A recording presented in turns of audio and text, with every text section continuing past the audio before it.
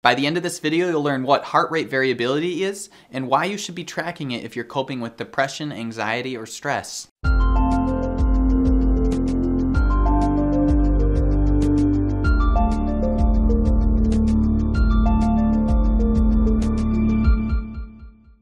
How's it going, guys? It's Chris from HealthyConsumer.com, back with another episode of Mental Health Mondays. Mental Health Mondays are where we discuss depression, anxiety, stress, and everything related to those topics. So if that sounds like something that interests you, subscribe and hit the little bell so you never miss another video. So in this video, I'd like to talk to you briefly about what heart rate variability is, why it's important, and then I'm going to show you an app on my phone that I'm using to track my heart rate variability so I know that I'm making progress in treating my depression and anxiety and where those little hiccups are so I can get back on track. In simple terms, heart rate variability is the space between two beats of the heart.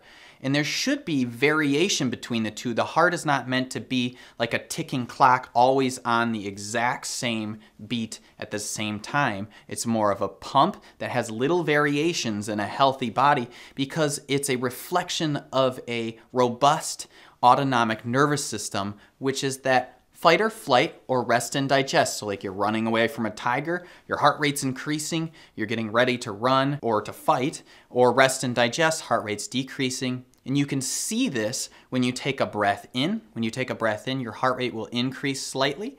As you take a breath out, the heart rate will decrease slowly. And as far back as the 1970s, we used to think that the heart was a clock, it was just always staying on there. But now we know a higher heart rate variability, so a little more space between each of these beats, demonstrates a healthy nervous system, so your body is responding to stressors well. Not that you need to know a lot about EKGs, but this is the space that it looks like here. We're talking about two of the R waves, that interbeat interval. That space in between there is going to vary by milliseconds, and that little variation shows a healthy nervous system. We know now in certain disease states, whether it's more on the cardiac side, like congestive heart failure, or even depression and anxiety, you're going to have a lower heart rate variability, and that's going to put you more at risk for mortality, especially for those that have a heart attack. So what good is this information? Well, it's a great litmus test that you can use to see how you're responding to stressors in your day,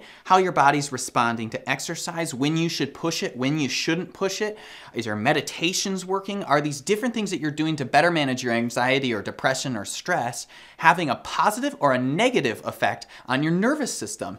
It's a lot more specific than, say, blood pressure or heart rate. Not that it's not good to know those as well, it certainly is. I would encourage you to measure those, but this gives us a better idea of how your body is able to get out of that fight or flight and get into that rest and digest, the parasympathetic nervous system. Tracking heart rate variability used to be an incredibly costly endeavor, but now you can do it on your smartphone because the cameras have got so precise, they can track this as accurately as a chest strap. So I have an app that I'm going to show you called HRV for training. If I do have an affiliate link in the description below, I highly encourage you to use that. It's no extra cost to you, and it just gives me a little kickback for showing you this app and how it can apply to your stress, depression, and anxiety.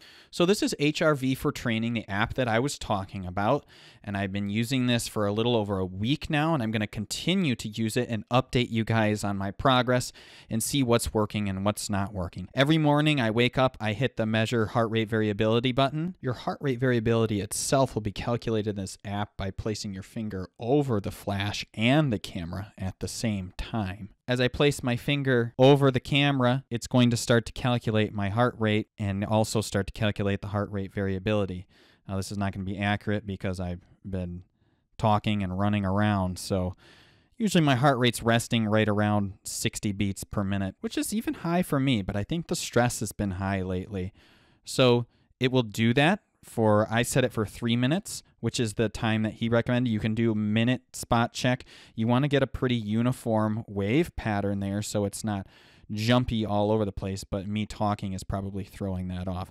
And it'll start to track that historically. You'll start to see over a period of time some of your values. You can look at your heart rate for that day. You can see Sunday today for me I just woke up feeling a little more stressed, and my heart rate was up a little bit upon waking.